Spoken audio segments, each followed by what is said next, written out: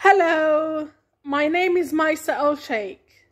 I used to be a medical student at St. George's Hospital Medical School and at Ahfad University in Omdurman in Sudan.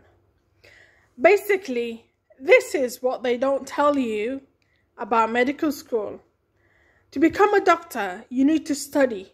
First, you need to study anatomy, which means you have to be exposed to cadavers, which are dead bodies, and you have to see them being cut into pieces, and for you to learn the different anatomical structures of the body.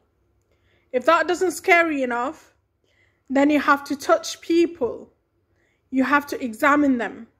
You have to see their genitalia, male genitalia and female genitalia, during physical examination to know the diagnosis. You have to watch women in labor giving birth. That's part of your medical studies. And you also have to do rectal examinations, which mean you have to insert your finger into the rectum, into the anus of the patient, basically. If it's a male, to touch their prostate and see if they have any enlargement or any cancers.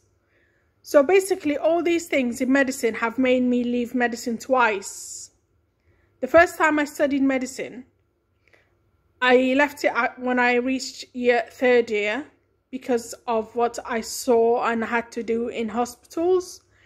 And then again, I left it now in Sudan, in Ahfad University. I left it in fifth year for the same reason. And hopefully my family will understand. And hopefully if you want to leave, I hope your family will understand.